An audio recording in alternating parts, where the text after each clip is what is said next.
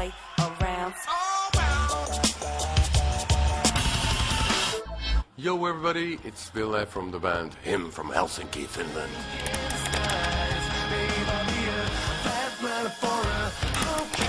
You know, it's more, I wouldn't say it's more light-hearted, but let's say that it's a lighter shade of black on this one. It's a bit more kick in the butt, you know, punch in your face, direct, straightforward, straight to the point, and really melodic. It's a bit more 80s than, at least, than the previous album is. There's a bit more aha in there.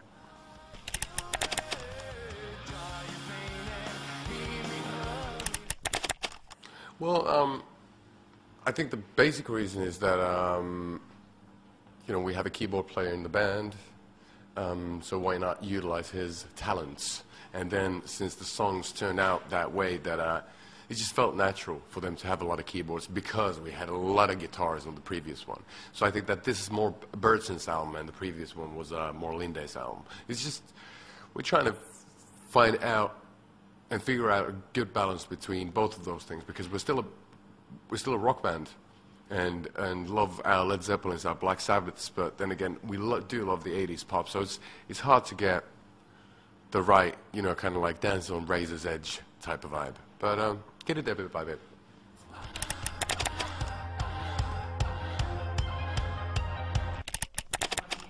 Well, back in Finland, we don't really celebrate Valentine's Day that much. But what is special to me about Valentine's and Halloween is the fact that they're internationally well-known days, and everybody remembers when they are.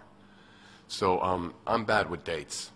So we ended up getting the album finished by Halloween. I actually got the first master of the album on Halloween, so I thought they'd be perfect to get it out on the Valentine's week because, you know, it's just good for my memory, as opposed to like the 4th of March or whatever. You know, it doesn't sound as special. And then the funny thing was that we also have a song called Like Saint Valentine on the album, and I wrote that exactly a year ago. So, because I was, you know, I don't know why, but I wanted to have a Valentine's Day themed song. So it was funny, a lot of, you know, the stars are aligned in that sense.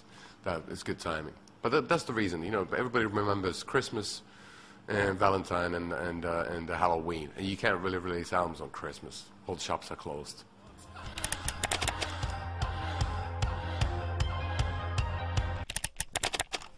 Love is magic. It's one of the few things. Music is magic too for me. Arts are magic. Love is magic. You know, the matters of the heart, they're very magical. I don't want to be able to have a scientific way of explaining them. It's nice to have some magic left in the world. And I think that relationships are like that. You know, you never know what's around the corner, and you never know when you meet somebody who you fall for, how it changes your life.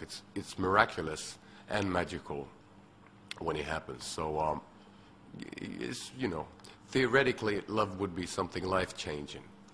Practically, I don't know.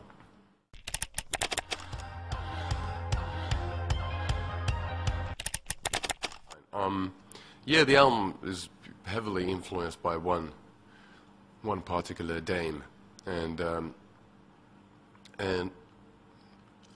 since I've been working for the past year on the album, I haven't really been able to check out whether the practical aspect of that possible relationship might work. So it's still up in the air. We'll see. We'll see. But, you know, she's heard the album and she seems to like it, so that's a bonus. But no, I don't know. You know, she was my muse for the album, and highly influential for me in writing the song, so I'm ever grateful for that. But and in that sense, it doesn't really matter whether we're going to be living happily, you know, together ever after. That's not necessarily the point. I'm just very glad that she gave me a bit of light at the end of the tunnel, a bit of hope in amongst all the darkness.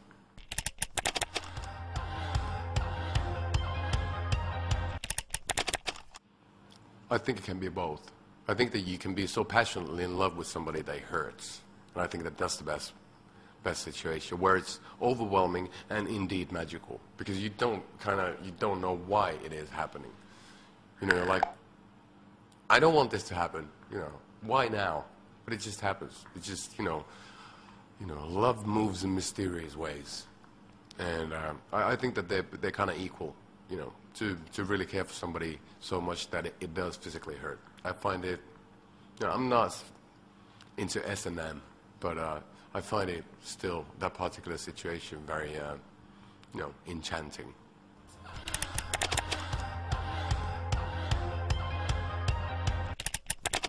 Oh yeah, I did back in the day. My dad owns a sex shop in Helsinki, so when I was about 17, I had to pay my rent somehow, so I ended up working there part-time.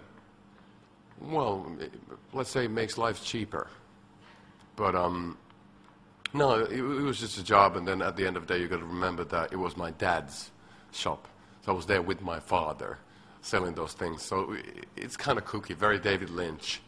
You know, very weird, but in a kind of cool way. And let's say the fact that I've been selling dildos, it doesn't really affect the way I would behave or my heart would behave. I think that those things are quite separate, you know.